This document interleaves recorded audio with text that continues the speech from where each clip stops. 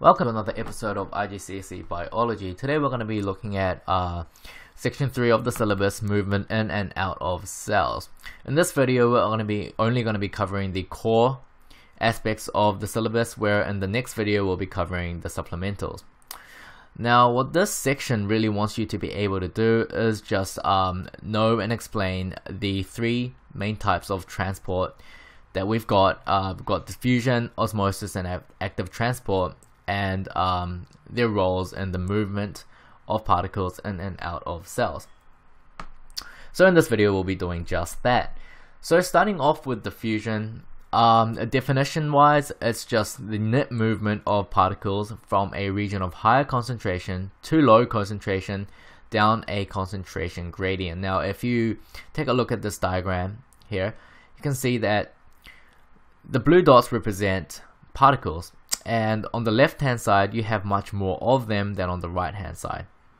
Now because concentration is just how much of a substance you have per volume, you can see that there is much more concentration of these blue particles on the left hand side than the right hand side. So you've got a concentration gradient that goes down from the left to the right. Okay, now particles are always moving because they've got something called kinetic energy. Now law says if you have a concentration gradient like so, more particles, or there'll be a net movement of particles from the region of higher concentration to a lower concentration. Now it does not mean that no particles will be moving from the right hand side to the left hand side, because it will, but more particles will be moving on the opposite direction from the left to the right, just to equalize that concentration. Next up is osmosis. Now you can think of osmosis as the diffusion of water, but it's not exactly the same as the previous example. So definition wise, it's the net movement of water from a region of higher water potential to lower water potential down a water potential gradient and across a partially permeable membrane. Now don't get confused by the term water potential. It just means, if you take a look at the definition of a high water potential, it just means a high concentration of water. But because we don't really associate water with concentration, we use the term water potential. So high water potential just means there's a lot of water. Low water potential means that there isn't a lot of water.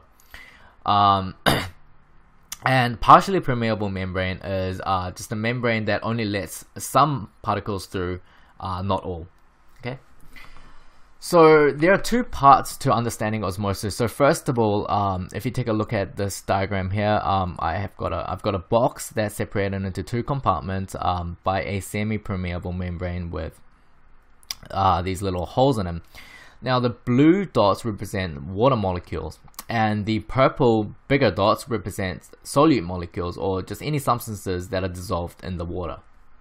Now you can see that in the right box, you've got 4 of these purple solutes, and on the left box you only have 1. So you might be compelled into thinking by the law of diffusion before that these purple solutes should be moving into the left hand box. However, you've got something that's stopping it from doing so, and it is the semi-permeable membrane, because the holes within the semi-permeable membrane are too small for these purple dots, or these purple molecules, to fit through. So these purple molecules won't be able to move. So now we'll take a look at the second part of the definition, where the blue dots, the water molecules. Now these water molecules are definitely small enough to pass through the holes of the semi-permeable membrane. So if you take a look at the right hand side of the box, you can see, because these purple solutes are taking up so much space, the water molecules are fewer in the right compartment than the left.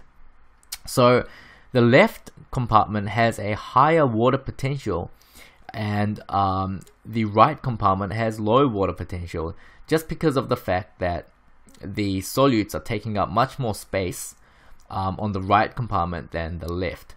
Okay. Now, just like diffusion, water molecules will have a net movement going from high water potential to low water potential. Okay, so it's a dynamic process. So water will be moving in here and there, so from right to left, left to right. However, there will be a resultant movement and resultant movement of water going from the left hand side to the right hand side. It's just because there's more water on the left hand side of the box than the right hand side. So that's osmosis.